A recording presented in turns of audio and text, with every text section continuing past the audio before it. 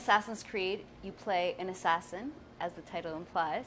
His name's Altair, and you're sent on a mission to hunt down and find 9 key guys who are responsible for the Third Crusade. So it's a historic setting, and you'll be able to explore 3 huge cities, Jerusalem, Damascus, Acre, and all the kingdom in between. And basically, as you find these guys, you realize that they're connected in a weird way, and there's something else going on beyond your mission to end the Third Crusade. You can walk everywhere if that's your preferred form of transportation, but it's not recommended because the Holy Land is enormous, and actually the size of the cities right now are 15 times larger than what we showed at E3. Plus, there's this huge kingdom in between, and for that you probably want to take your horse. Enjoy the scenery, maybe get into a couple fights, or maybe avoid them. But yeah, you can do all kinds of cool things on horseback, so obviously riding the horse. But you can also get on top and jump and do some like acrobatics. You can also take out your sword and be the human lawnmower. One of our main focuses with Assassin's Creed is really to be the next-gen franchise. We've seen so far a lot of cool games coming out for the next-gen systems, but not really any games that have been next-gen only from the start with features made for next-gen. And that's really what we tried to do, is think, okay, what are the experiences, what's the new type of gameplay that we can deliver that was just never possible before? So one of them is crowd gameplay.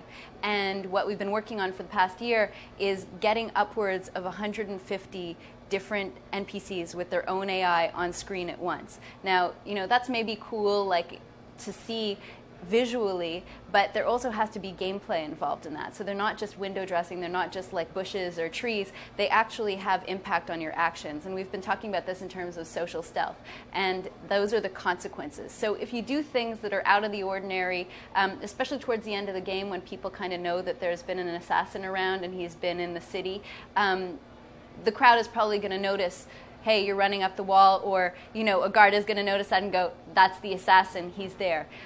So how does this tie into gameplay? That's really what measures your actions and has the difference between the more stealthy side when you're doing the approach, and then the whole fast-paced action when you're being chased. And that's where the free running comes into play, because once you've been seen, you're going to want to escape, get out of there really quickly, use your agility and your abilities basically based on free running to get away faster than the guards, get to a place where they can't reach you, break the line of sight, and then hide so that they can't figure out what happened to you. Well, we're going to be showing some of the interface elements at E3. Actually, what we're showing now is gameplay footage, but it's a tease. It's admittedly a tease on the stuff that's coming up.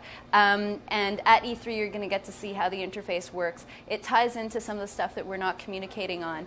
But if we didn't have an interface, I think the depth of what's going on might have been lost, and we want to make sure one of the big things that it's important to us is not only to please the hardcore gamers by coming up with new gameplay, but also make sure that people who don't play games every day can get into it and appreciate it. And for those people, some more clues about what's going on and reminders about your mission, stuff like that is pretty important. So there is going to be an interface.